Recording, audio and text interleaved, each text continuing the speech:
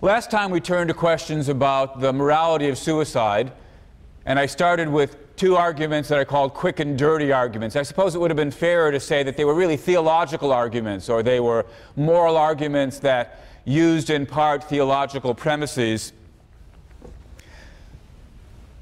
I suggested that, at least if we look at them in their quick and dirty versions, they were inadequate. And if we're going to make a more careful argument about the morality of suicide, we need to turn to a more systematic view about the contents of morality. We need to look at suicide in terms of the basic moral principles. Now, that's not something we've got the chance to do in detail, but I think we can at least say enough about a couple of basic approaches to the contents of morality, or the basic moral rules, to get the beginnings of an understanding of what might emerge about the morality of suicide if we were to do that more carefully. So, holding off on suicide for the moment, let's ask ourselves, what is it that makes an action morally acceptable or morally forbidden? This is, unsurprisingly, something that different moral theories disagree about, but there's at least one factor or one feature that all or almost all moral theories agree about, and that is that the consequences of your action matter. That is, we might or might not think that consequences are the only thing that are morally relevant when we think about the morality of your action, but surely it is one thing that's morally relevant. What are the consequences of your action going to be? So let's think about the morality of suicide with an eye towards consequences, bearing in mind that since we're talking about a moral point of view, we need to take into account the consequences as they affect everybody. Now, the person who, of course, is most affected by suicide is, of course, the person who's killing themselves. And at first glance, it might seem pretty clear that the consequences of suicide are bad for that person. After all, the person was alive and now they're dead. And we normally would take death to be a bad result. You know, if I were to tell you, oh, here's a switch on the wall, if you were to flip the switch, 1,000 people who would otherwise be alive would end up dead, you would normally take that to be a pretty compelling argument against flipping the switch. Why? Because the results would be bad. Why? Because 1,000 people would end up dead.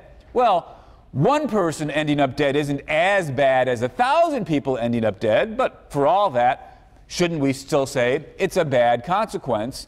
And as a result of that, shouldn't we say that however far appeal to consequences goes in terms of giving us our moral theory, don't we have to say, in terms of consequences or with regard to consequences, suicide is immoral?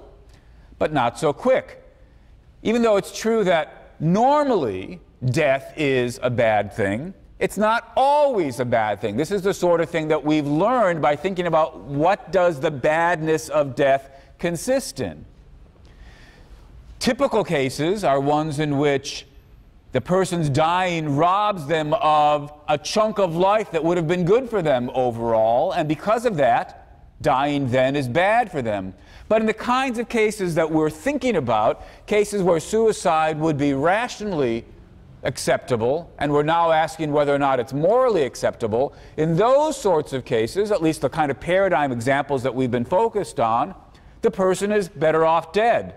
They're better off dead, meaning that what life now holds out for them, although perhaps not negative through and through, is negative on balance. If it's negative on balance, they're not better off continuing to live, they're better off dying. And that means, of course, that dying isn't bad for them, but rather good for them, and so their death is not a bad consequence, but rather a good consequence. Provided that you're prepared to accept the possibility of cases in which somebody would be better off if their life ended sooner rather than later, we're led to the conclusion that, from the moral point of view, as far as focusing on consequences goes, the consequences might actually be good rather than bad if the person were to kill themselves. They will free themselves, let's suppose, of the suffering they would otherwise have to undergo. Well, that's, first glance said consequences says suicide's wrong. Second glance says consequences says, at least in certain circumstances, suicide's right. Of course, third glance suggests, we can't just focus on consequences for the person who's contemplating suicide. Because from the point of view of morality, we have to look at the consequences for everybody. Who else might get affected by the death or suicide of the person? Well, the most obvious people for us to think about at that point then are the family and loved ones.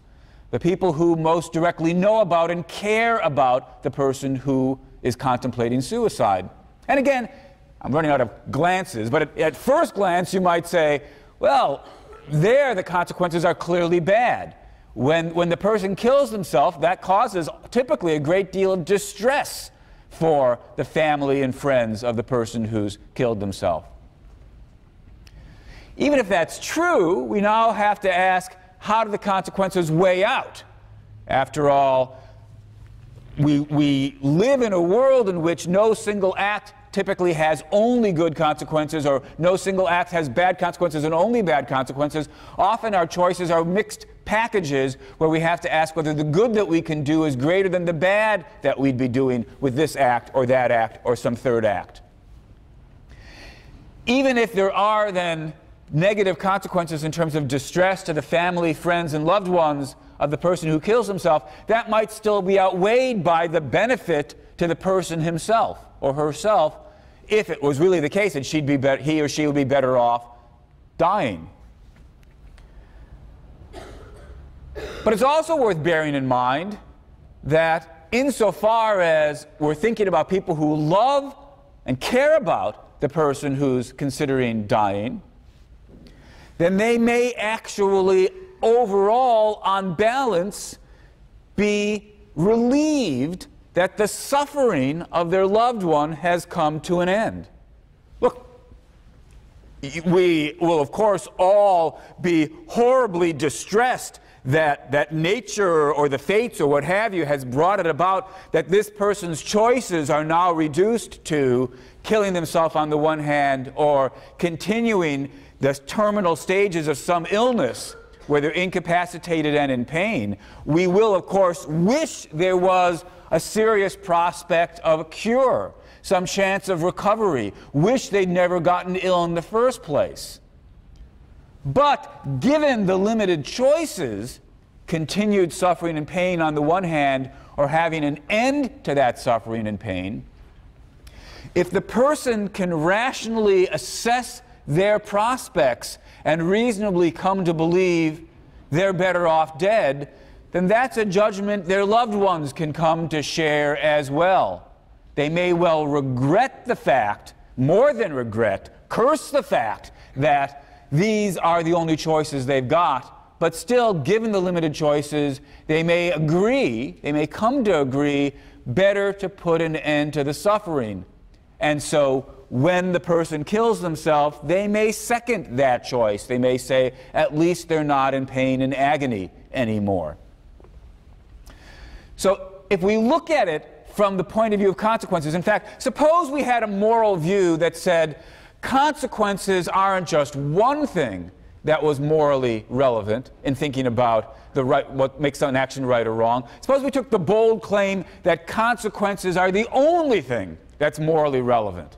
There are moral views that take this position. I suppose the best known example of this kind of consequence-only approach to morality is utilitarianism. Utilitarianism is the moral doctrine that says right and wrong is a matter of producing as much happiness for everybody as possible, counting everybody's happiness equally. And when you can't produce happiness, then at least trying to minimize the misery and suffering, counting everybody's misery and suffering equally. So suppose we accept this utilitarian position. What conclusions would we come to then about the morality of suicide? I suppose the conclusion would be a kind of moderate one. On the one hand, we'd be rejecting the extreme that says suicide is never morally acceptable. Because to say that, you'd have to be claiming suicide always has bad consequences overall. And that strikes me, although it's an empirical claim, it strikes me as a rather implausible empirical claim. It's sadly enough, not too difficult to describe cases in which the results may actually be better if the person kills themselves rather than having their suffering continue. It may be better for them and better for their family. On the other hand, we certainly wouldn't want, if we were utilitarians, we also wouldn't want to go to the other extreme and say suicide is always morally acceptable. Because, of course, to say that it's always morally acceptable is to say that the consequences are never bad when you kill yourself. And that's also pretty obviously an implausible thing to claim. You guys are young, you're healthy, you've got a great future in front of you. If you were to kill yourself, the results wouldn't be good. The results would be worse overall than if you had refrained from killing yourself. So the utilitarian position is in the middle. Doesn't say suicide's never acceptable, doesn't say suicide is always acceptable. It says, perhaps unsurprisingly, it's sometimes acceptable. It depends on the facts. It depends on the results. It depends on comparing the results of this action, killing yourself, to the alternatives open to you. We have to ask, is your life worse than nothing? Is there some medical procedure available to you that would cure you? If there is, and even if your life is worse than nothing, that still doesn't make it the best choice in terms of the consequences. Getting medical help is a preferable choice in terms of the consequences. We can even think of cases where your life is worse than nothing, you'd be better off dead, and there is no medical alternative of a cure available to you, but for all that, it still isn't morally legitimate to kill yourself in terms of the utilitarian outlook. Because, as always, we have to think about the consequences for others. And there may be others who'd be so adversely affected by your death that the harm to them outweighs the cost to you of keeping yourself alive. Suppose, for example, that you're the single parent of young children. You've got a kind of moral obligation to look after them. If you were to die, they'd really have it horribly. It's conceivable that in cases like that, the suffering of your children, were you to kill yourself, would outweigh the suffering that you'd have to undergo were you to keep yourself alive for the sake of your children. So it all depends on the facts. Still, if we accept the utilitarian position, we do end up with a moderate conclusion.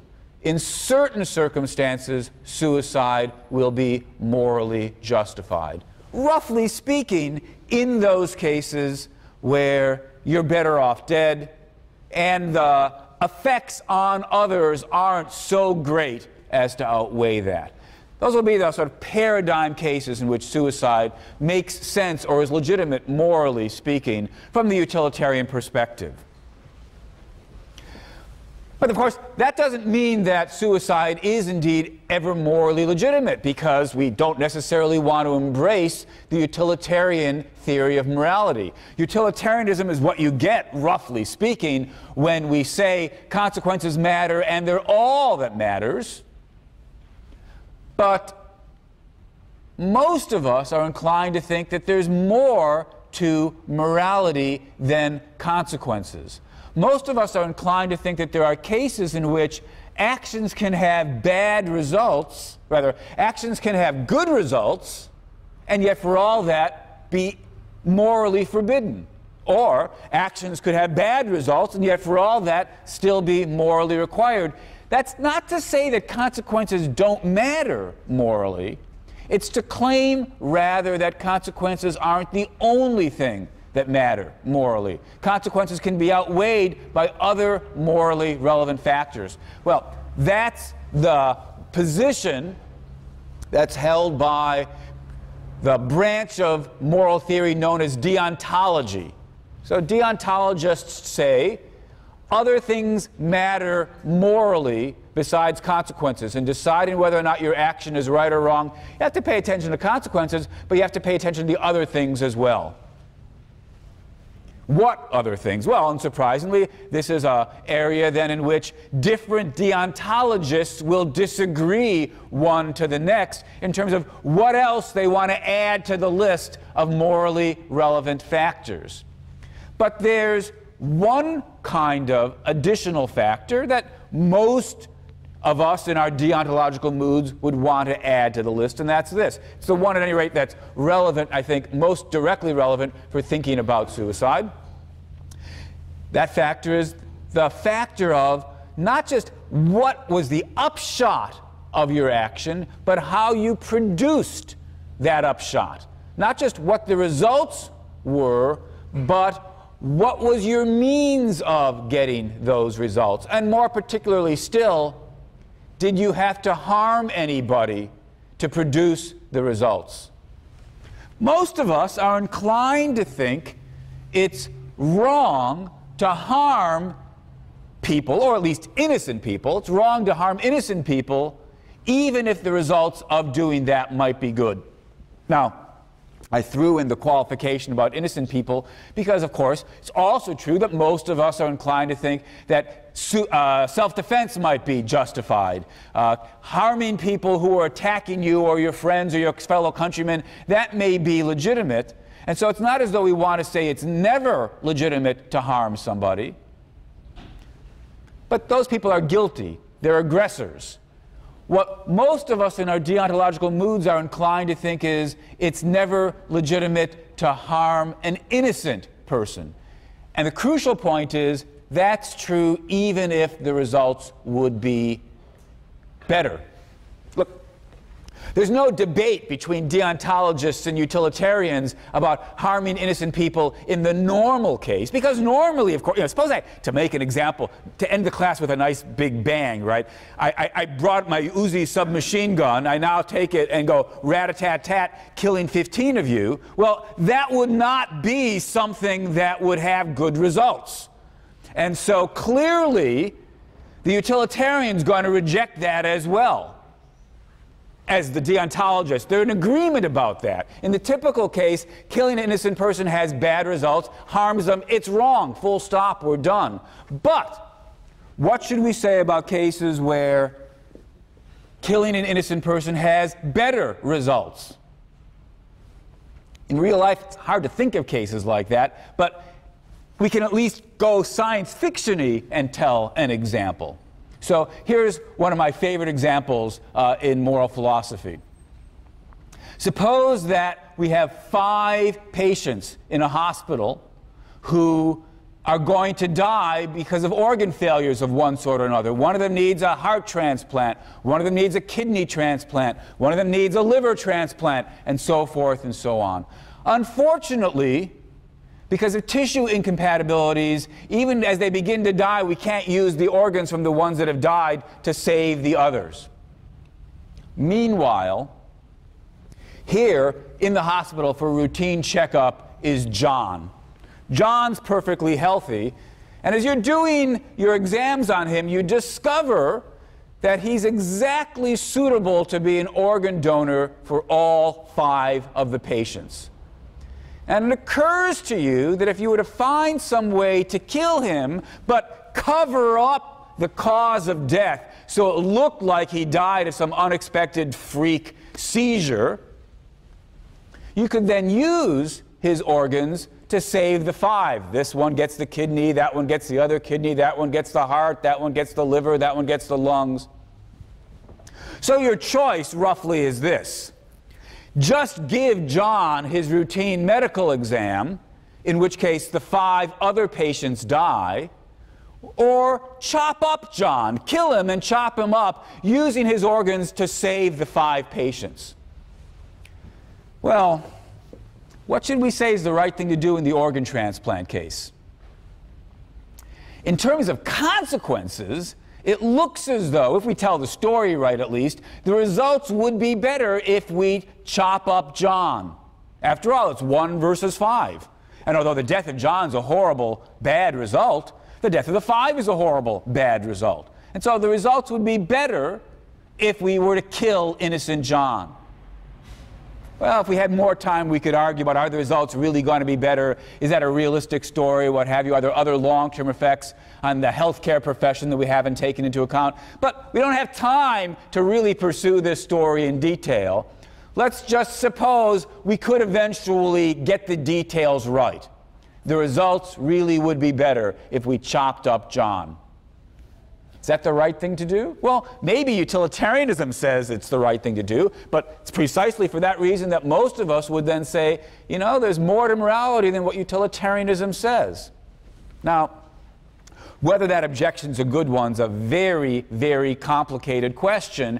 And if you'd like to pursue it, if you want to pursue it, then I invite you to take an introductory class in moral philosophy.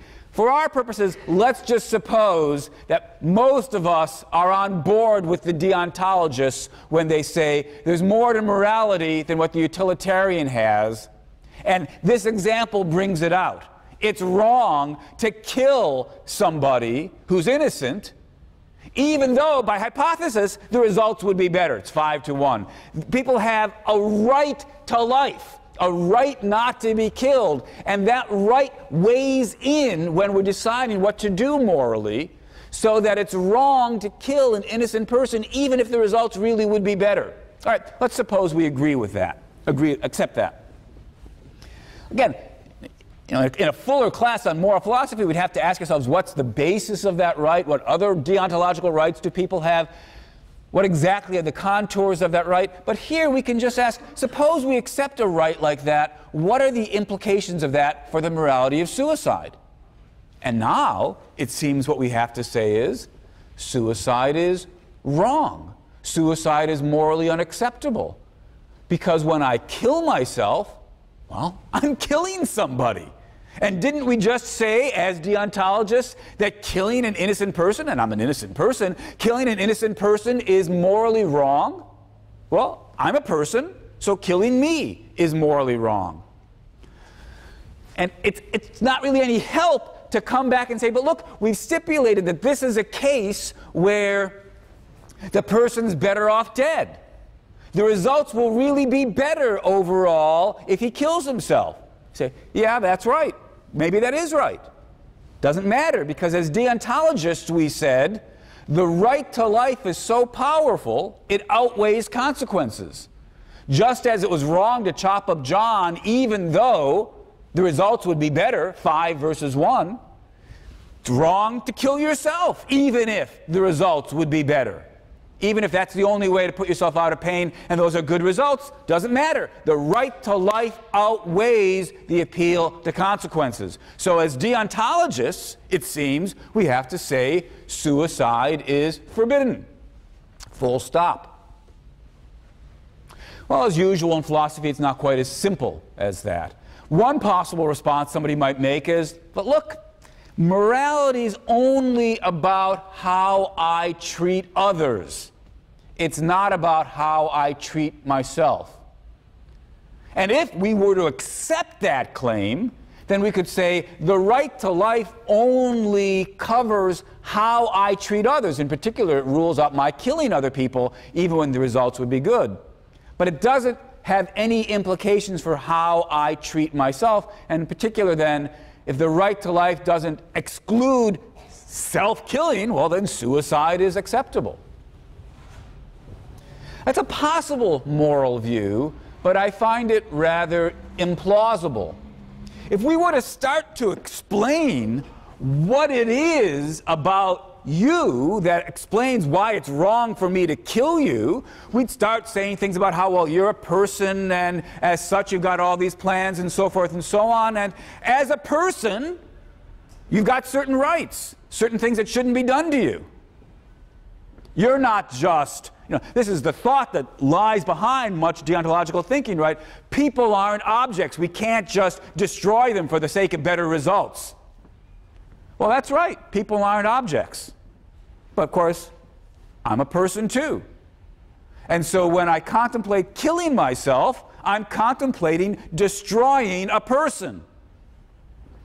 So it's at least difficult to see why we would accept the claim that morality only governs how I treat other people. it seems, although the issue is a complicated one, which we don't have time to pursue further today, it seems to me more plausible to say morality includes rules not only governing how I treat others, but also how I treat myself. Yet, if that's right, and if among the moral rules are a right to life, a prohibition against harming people, then don't we have to say, look, it's wrong from the deontological perspective to kill yourself? Well, of course, the natural response to this line of thought is to say, but look, when I kill myself, unlike the case of chopping up John to save 5 others, when I kill myself, I'm doing it for my own sake. I'm harming myself for my own sake. That seems highly relevant in thinking about the morality of suicide. Does seem relevant, though it's not 100% clear what to do with that thought. Here's 2 possible interpretations of that thought. First of all, you might think that the relevance of saying that I'm harming myself for my own sake is this. If I'm harming myself for my own sake, what I'm saying is, despite the fact that I'm harming myself, I'm better off. After all, we stipulated that we were focusing on cases in which suicide was rational, so the person's better off dead. If they're better off dead, then of course, then although it's certainly true that there's a sense in which they're harming yourself, I mean, killing yourself is doing harm to yourself, still, it's not harm overall. The bottom line, we were imagining, is positive when you kill yourself. And so, although, unlike the case of John, where you've harmed him and benefited others, so you have harmed him overall, in the case of suicide, when I harm myself to avoid the suffering I would otherwise go through, I'm not really, as we might say, harming myself overall. So perhaps the deontological prohibition against harm is really a prohibition against harming people overall. Look, you got some sort of disease in your infection in your leg that has now spread, and it's going to kill you unless we amputate your leg. So you go into surgery and the surgeon chops off your leg. Has he done something immoral? Doesn't seem as though he has. But after all, he chopped off your leg. He harmed you. You used to have a leg, now you don't have one. Well, what we want to say is, he didn't harm you overall. He harmed you in such a way that it was the only way to leave you better off, bottom line. And that's not a violation of the rule against harming. At least that's a possible thing to say. And if that's the right thing to say, then maybe that's what we should say about the suicide case yet again. Yeah, there's a deontological prohibition against harming innocent people, but what it's really a prohibition against is leaving them worse off overall. And when I kill myself, I'm not leaving myself worse off overall. And if that's right, then even from the deontological perspective, suicide may be morally legitimate. Well, that's at least one possible way to carry out the deontological stand. One possible way of interpreting the remark, but look, when I kill myself, I'm doing it for my own benefit. Here's another possible way of interpreting that thought. When I kill myself, given that I'm doing it for my own benefit, I've obviously got my own agreement. I can't kill myself against my will. Suicide is something you do to yourself. And so I have my own consent to what I'm doing. That seems pretty important. Notice how different it is from the case of John. When I chopped up John, I imagine I don't have John's approval. Consent seems to be present in the case of suicide, but not in the case of chopping up John. Maybe that's morally relevant as well. Now, to accept that view is, of course, to say we need to add yet another factor into our deontological theory. We have consequences, we have harm doing, but we also have the factor of consent. And so we need to think about the moral relevance of having the consent of the victim.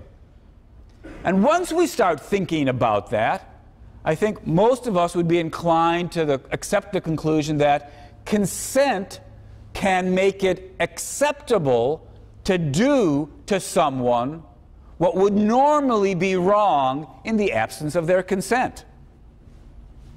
By the by, you'll notice that seems to be one of the things that's relevant in thinking about the surgery case, not the organ transplant case, but performing the amputation of the leg to save the person who would otherwise die. Surely it seems relevant that the patient has given you permission to operate on them. Here's another example that shows you the relevance of consent. It would not be okay, it would not be morally acceptable for me to go up and hit you in the nose. Just like it wouldn't be okay for you to go up and hit me in the face or the gut. And yet, boxing matches are, I suppose, morally acceptable. Why is that? Because, from a deontological perspective, the answer is when people are boxing, they've agreed to it. I give you permission to hit me, or at least to try to hit me, in exchange for your giving me permission to hit you, or at least to try to hit you. And it's the presence of that consent that makes it permissible for you to harm me, assuming that you're a better boxer than I am, which I'm confident would have to be the case. So consent makes it legitimate to harm people, even though in the absence of consent, it wouldn't be legitimate. All right, if that's right, then bring that thought home to thinking about the case of suicide. Suicide might be wrong, because after all, I'm a person at first glance, but since I'm killing myself, I've given myself permission, I've given myself consent to harm myself. And if consent makes it permissible to do what would normally be forbidden, then consent makes it permissible for me to kill myself. And so now we're led again to the conclusion that from a more fully developed deontological perspective, we ought to say suicide is permissible. At least if we're prepared to throw in this kind of factor of consent and think that it can just wipe out the protections that would otherwise normally be in place. Indeed, if we think that, we're going to be led to a rather bold and extreme conclusion about the morality of suicide. The person's killed himself, so he's clearly consented, and so in every case, what he's done is acceptable. Well, maybe that's right, if we're prepared to go that far with the principle of consent. But maybe we shouldn't go that far with the principle of consent. Suppose, we're talking after class, and you say to me, Shelley, you've got my permission to kill me.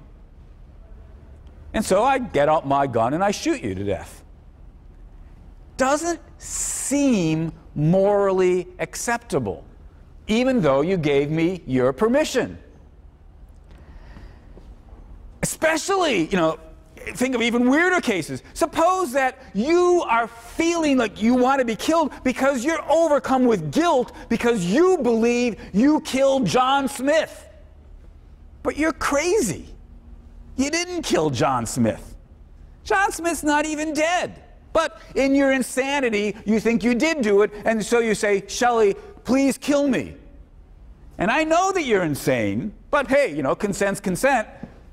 And so I kill you. Oh, that clearly isn't acceptable. Or suppose, you're playing with your 3-year-old nephew. He says, oh yeah, I don't really like being alive, kill me. Well, that clearly doesn't make it acceptable to kill him or her. Well, nephew, it's a him. So if we start accepting this consent principle, we're led to some pretty implausible conclusions. So maybe we should throw it out. Maybe we should say, no, consent really doesn't have the kind of power that a minute ago it looked like it did. But I'm inclined to think we shouldn't go that far and throw away the consent principle altogether. Because if we do throw out the consent principle, we're going to find ourselves unable to say some things that I think it's pretty important to us to say. Consider the following example. Suppose that we're in war, and we're in the foxhole, and a hand grenade's been thrown into the foxhole. And unless something happens quick, the hand grenade's going to blow up, and it will kill my 5 buddies who are near the hand grenade. Unfortunately, because they're playing cards, whatever, they don't see it, but I see it. But I don't have time to warn them. By the time I tell them what's going on, they won't have time to react. Really, it's do nothing, let them get killed, but I'll probably won't be hurt very much. Or throw myself on the hand grenade. My body absorbs the blow, saves my buddies, kills me. Imagine what happens as I throw myself on the hand grenade. I've sacrificed myself for them. I've done something amazing. Few of us would have it within ourselves to do this, but amazingly enough, some people do, and we admire and praise these people. They've committed, they've undertaken an incredible act of heroic self-sacrifice. Morally commendable, above and beyond the call of duty, we want to say, praiseworthy. But wait a minute, how could it be praiseworthy? The person threw himself on a hand grenade, knowing the result of this was that he was going to die. And so he killed a person, thereby apparently violating the deontological right not to have innocent people be killed. Don't talk about the results are better. Yeah, of course, 5 buddies saved, results are better, but that doesn't seem enough to us in our deontological moods. After all, suppose that I see the hand grenade, and so what I do is I take Jones and throw him on the grenade. Well, that's not okay, even though the results are the same. What makes the difference? Why is it morally legitimate for Jones to throw himself on the grenade? The only answer that I can see is because he agrees to it. He did it to himself. He volunteered. It has his consent. If we throw away the consent principle, we're forced to say what Jones did isn't morally admirable, it's morally appalling. It's morally forbidden. I can't believe that. So we need a consent principle. But on the other hand, we don't want to go with such a strong consent principle that we say, oh, it's okay to kill crazy people or kill children, you know, just because they say, oh, kill me. So we need something, a more moderate form of the consent principle. We need to say consent can do its thing, but only under certain conditions. What exactly are the relevant conditions? Well, this is, of course, one more topic open for debate. We might insist that, look, the permission's got to be given freely. It's got to be given knowing what the upshots are going to be.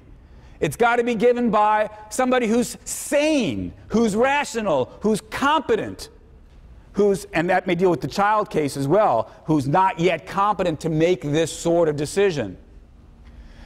There's room for disagreement about what exactly are the relevant conditions to put in to a proper version of the consent principle. We might also want to throw in some requirement that the person have good reasons for his giving you permission. That might deal with the case where you just come up to me after class and say, kill me. I mean, you're not insane, or at least might not be insane. You know what's going to happen. In some sense, you've reached the age of competence, but you don't have any good reasons for it. Maybe that's enough to undermine the force of consent. Well, suppose we've got some kind of modified consent principle. What should we say about suicide then? Well, it seems to me what we're led to is, once again, a modest view about suicide. The mere fact that the person killed himself won't show that it was morally legitimate because, of course, even though they've given themselves permission, they may not have had, for example, good reason, or they might be insane. But for all that, if we can have cases, and I take it we can have cases, where somebody rationally assesses their situation, sees that they're better off dead, thinks the case through, doesn't rush into it, makes an informed and voluntary decision with good reason behind it, in a situation like that, it seems to me, the consent principle might well come into play. In which case, consent will trump or nullify the force of the deontological prohibition against harming innocent people. So suicide will again be acceptable in some cases, though not in all. And that's the conclusion that seems to me to be the right one, whether we accept the utilitarian position or one of these deontological positions. Suicide isn't always legitimate, but it's sometimes legitimate. Still leaves the question, what should we do when we come across somebody trying to kill themselves? And there, I think there's good reason to ask yourself, are you confident that the person has satisfied the conditions on the consent principle? Perhaps we should err on the side of caution and assume that the person may be acting under distress, not thinking clearly, not informed, not altogether competent, not acting for good reasons. But to accept that is not to accept the stronger conclusion that we must never permit somebody to kill themselves. If we become convinced that they have thought it through, that they do have good reason, that they are informed, that they are acting voluntarily, in some such cases it may be legitimate for them to kill themselves and for us to let them. All right, we're almost out of time. So let me shift gears for the very last time and take a quick look at where we've been. Start of the semester, I invited you to think hard about the nature of death, or the facts about life and death. Most of us try very hard to not think hard about death. It seems to be an unpleasant topic, and we put it out of our mind. We don't think about it even when there's a sense in which it's staring us in the face. Every single class of this semester, every single day of this semester, you've come into this building and have walked past a cemetery right across the street. How many times did you notice it? How many times did you stop to think about the complete visual reminder that we are on this earth for a while and then we're not anymore? Most of us just don't think about it. Well, of course, you are, in some sense, the exceptions. You've spent a semester thinking about it, and I will be largely content if you've taken the opportunity this semester to take a hard look at the things you believe. Whether or not you ended up agreeing with me about the various claims that I've put forward is less important than that you've taken the chance to take a hard look at your beliefs and asked yourself not just what you sort of hoped or wished or kind of believed was true, but what you could actually defend.